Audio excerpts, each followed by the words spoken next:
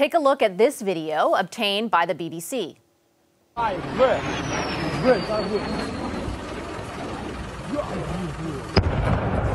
That's a Russian-launched missile hitting an international airport in the southwestern city of Ivano-Frankivsk. Russian tanks crossed into Ukraine in both the north and south, rolling right through the second largest city in Ukraine, Kharkiv.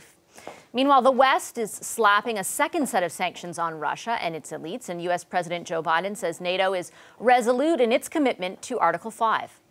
The United States will defend every inch of NATO territory with the full force of American power. NATO is more united and more determined than ever. There is no doubt that the United States and every NATO ally will meet our Article 5 commitments, which says that an attack on one is an attack on all. Roméo Dallaire is a retired Canadian lieutenant general. He served as force commander of the UN peacekeeping mission in Rwanda, of course, during the 1994 genocide. He joins me now. Hi, General Dallaire. Good to see you. Thank you very much for making the time. I'm sorry, I don't think I can hear you. Let me just check. Sorry. Oh, no problem. Thank you very much. No problem. Thank you for unmuting yourself, sir. I do appreciate it. Let me just start off by asking you, I think what a lot of Canadians are sitting and watching on TV right now, and they have been the last 24 hours, an alarming offensive taking place in Ukraine.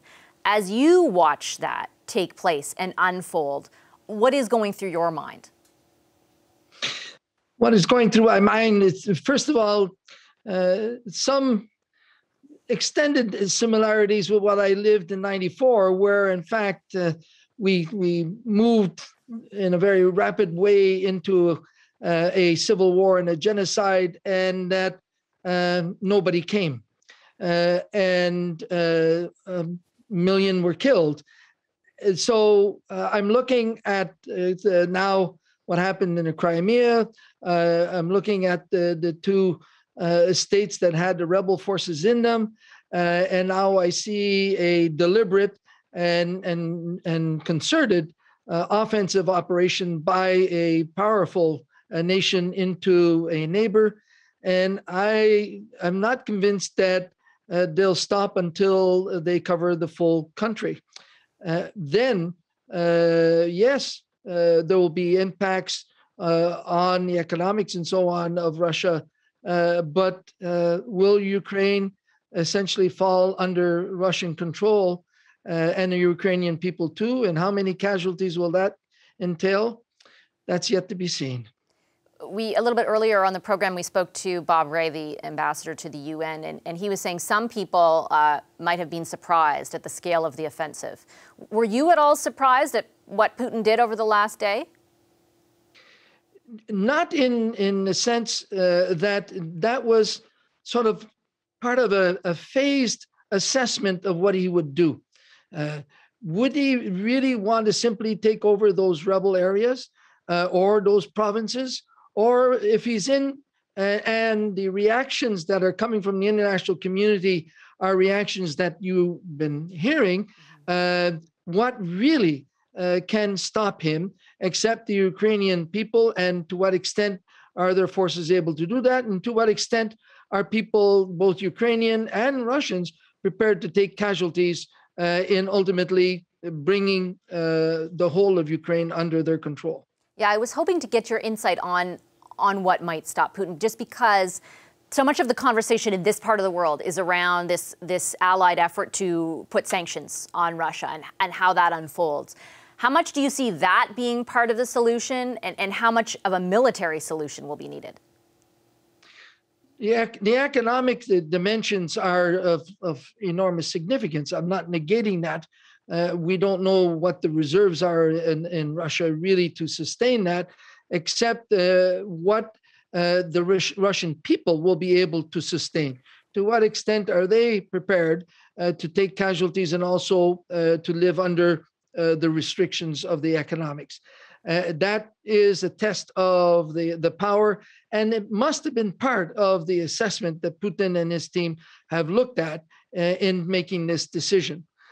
In regards to the follow-on of, in fact, let's say, them taking over all of Ukraine, Do we see another, another sort of Cold War scenario that we thought was no more? I remember George Bush saying right after the Cold War, saying we entered a new world disorder. And it was true. Europe was relatively safe. Yeah, we had Yugoslavia imploding and other nations. But now our 6 o'clock is not safe. Now there's an example in Europe of a nation potentially taking over another nation.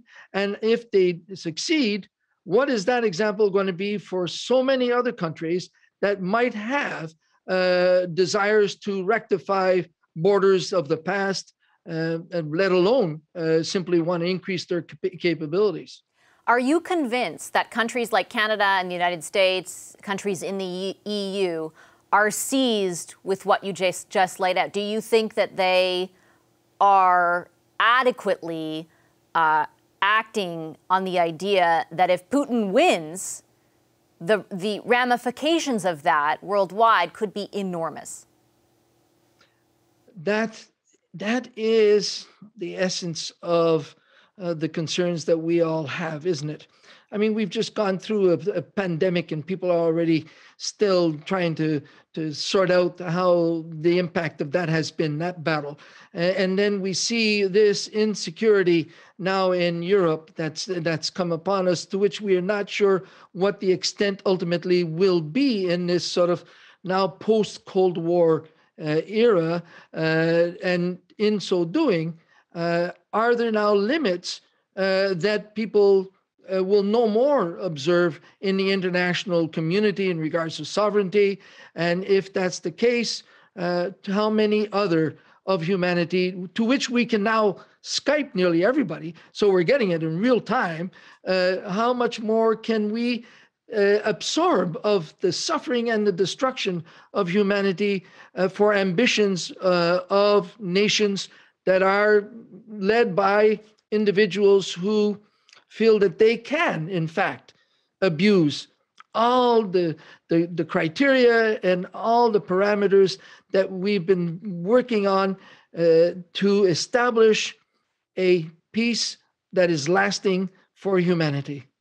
Do you think, General Dallaire, that Putin could be successful? It militarily depends on how much they are prepared to take as casualties, and that is both on the Ukrainian side as well as on the Russian side. That's the military side, because he's got enough to sustain this conflict. However, just like if you remember the Russians in Afghanistan, the people of Russia forced the government to pull out of Afghanistan because the casualties were so enormous. And so a big part of this exercise is going to be in the hands of the Russian people, and to what extent they will accept not only casualties, but the hardships that now they will be living with due to all the parameters that are available and seem to be being put into place by the international community against Russia. Okay, General Dallaire, I'll leave it there. Appreciate your insights as always. Thank you. You've been very kind. Good luck. You as well. Retired Lieutenant General Roméo Dallaire. Hi, I'm Vashi Capellos, host of Power in Politics. See more of our show by subscribing to the CBC News channel or click the link for another video.